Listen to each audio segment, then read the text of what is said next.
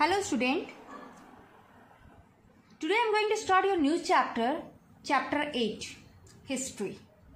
Your chapter name is The Vijayanagar and the Bahmani Kingdom. First of all, I give you the introduction about your chapter. After the decline of the Chola Empire, small kingdoms came up in South India. Gradually, they came under the authority of the Delhi Sultanate. The Sultanate could not keep them under its control for long.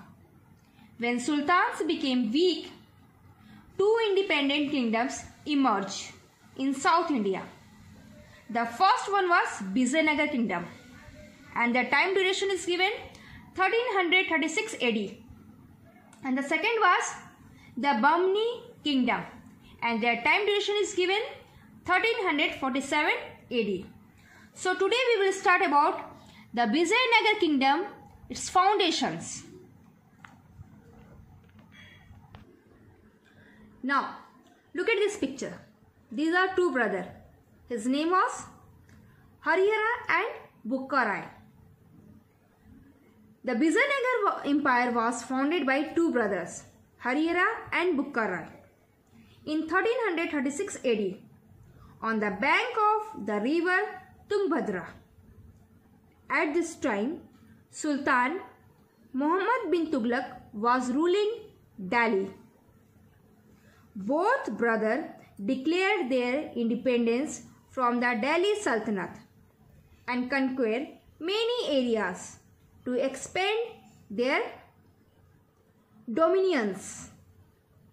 The empire reached far south and included the present territories of Tamil Nadu and Mysore. The empire rose to its zenith in 18th century during the reign of Krishnadeva Raya.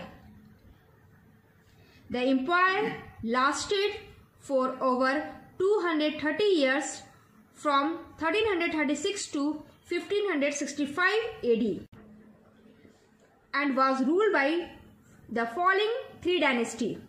In your book, three dynasty name is given. The Sangama dynasty, the Saluva and the Tuluv.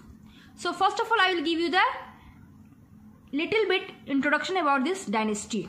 Number one is given the Sangam dynasty. This is a picture of Sangam dynasty. The Sangam dynasty was the first dynasty to reign over Vijayanagar. Harihara and Bukka Rai, founder of the Vijayanagar Empire, belonging to this dynasty. Now the next one is, this is the picture of Suluv dynasty, where military commanders who took over Vijayanagar and remained in power till 1503 CE. Now the next one is Tuluva dynasty, came to power after the Suluv. Krishnadeva Raya was its most famous ruler. Let's study about Krishnadeva Raya in greater detail. Krishnadeva Raya time period is given 1509 to 1530 CE. This is a statue of Krishnadeva Raya. Krishnadeva Raya ruled from 1509 till 1529 CE. He is considered as one of the greatest rulers of the Vijayanagar Empire. He had to compete with his successor of the Bahmani Kingdom and Odisha. After fighting for 7 years, he forced Odisha to return the conquered areas of Vijayanagar up to the Krishna river.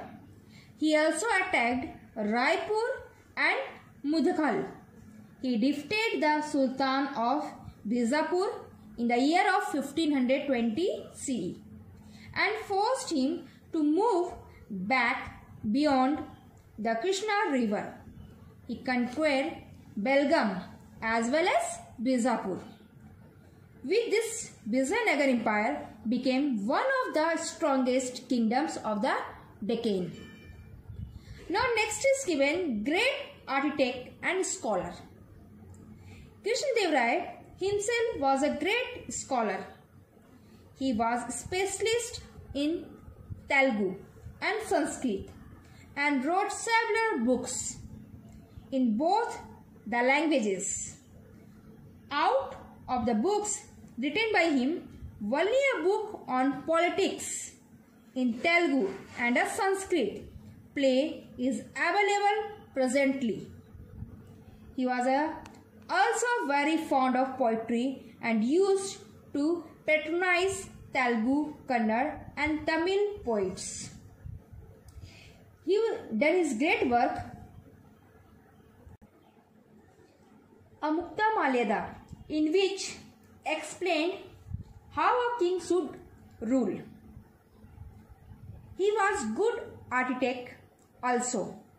He built a new suburban town near Vijayanagar and constructed a large water tank for irrigation purposes. So according to your chapter, I give you 4 to 5 important questions you have to write in your running notebook. So next class, we will understand about his administrations, about his social economic conditions, so on. Thank you.